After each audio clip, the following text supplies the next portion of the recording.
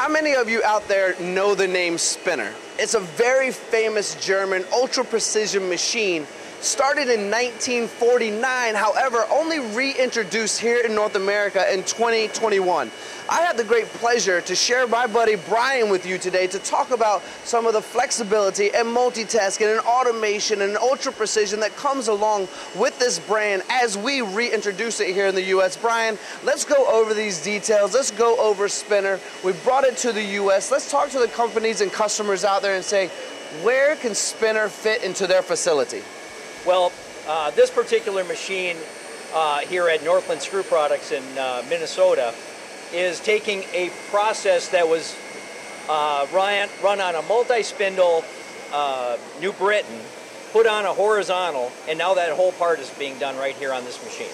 So I was talking with those guys, and there was a long process several years ago, but the most recent process took 3 operations, a turning, a milling, and a finishing, and put it into one here, and ultimately reduce the cycle time drastically. But also, let's be fair, when we're combining operations and doing everything in one machine, oftentimes that's even more important than the overall reduction of cycle time. Yeah, you're right. Reducing the queue time is very important.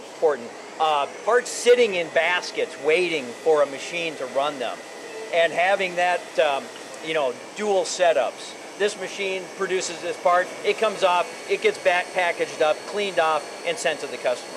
It's so important, and as we've talked about before, when we're taking multiple operations and putting it onto a machine, we're reducing the opportunity for human error.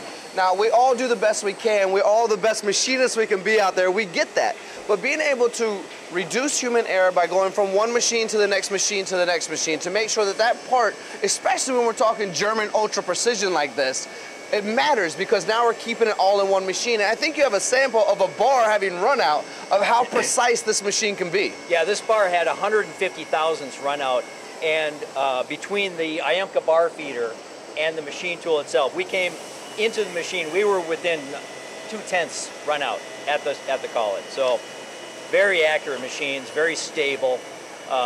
This machine has vibration dampening at each turret. This happens to be a 3-turret machine, running all turrets at the same time in 2 spindles. So well, I'm happy you brought up the vibration dampening because a lot of times, especially when we get thinner, and the one we're running right now is actually a pretty thick bar and it's pretty heavy. And we'll go into some really cool automation about that heavy bar in just a minute. But when we talk about some of the smaller bars that are being put through the machines, there's some tail whip on the end, right? And that vibration can reduce tool life. That vibration can create chatter. That vibration will reduce the overall precision, right? So that vibration dampening, how does that work within the machine? Well, each of the turrets has a vibration dampening, what we call a puck. So it's a basically a self-contained hydraulic cylinder within on the turret itself. And that absorbs all the micro vibrations and harmonics that are produced during the cutting operations. Wow. So it doesn't transfer from one turret to the other, because you could be finishing on one turret in one spindle and roughing on the other, or doing interrupted cuts on the other. So it doesn't transfer that. That's clever. I like that very much. Now, let's go back real quick to the bar feed itself. Now, that's a conversation fully for another day, but what I want to talk about is the fact that when we walked into this company, there was a young lady running this machine that's probably stronger than me, to be fair, but there's 140-pound bars that go into this machine. That's right. And she's able to do the whole setup. How does she do that? Well, the bar feeder is actually automatic. It automatically loads the bars, so she doesn't have to do any of that.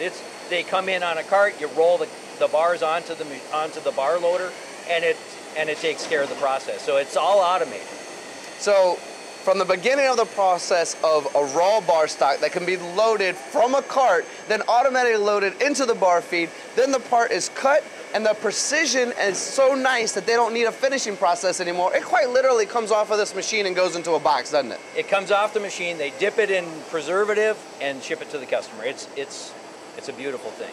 This is the awareness that we want to create by reintroducing Spinner into North America. This is a 3-turret machine. Now, one thing I want to ask you before we move on to closing out this conversation is, Spinner's also about innovation. When we're thinking about 1949, although we're getting excited about it being here again, 1949 is constantly innovated. So we think 3-turret here, and this is a great setup. But you have other machines as well, including, I believe, coming soon, a 4-turret machine, so constantly creating.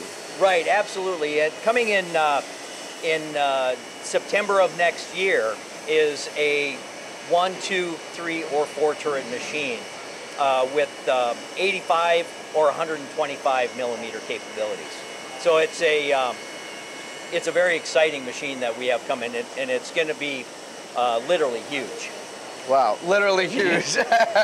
Well, I think I've asked you enough questions that the audience will be extremely curious to want to give you a call, Brian, and learn more about Spinner. But is there anything I didn't ask you, a message you'd like to convey to the audience that I maybe didn't realize I needed to bring the point up? Well, Spinner makes about 1,200 machines per year, and we have stock machines here in the U.S.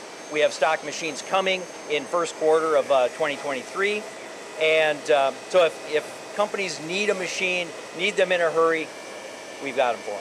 That's a great way to close this out, Brian. Brian, I do appreciate it, my friend. You're a gentleman and a scholar. For everyone watching right now, thank you all for watching. This is Spinner, German ultra precision. Give these guys a buzz. See if this will work for you as well. One more time, thank you so much, Brian. Thank you, Tony.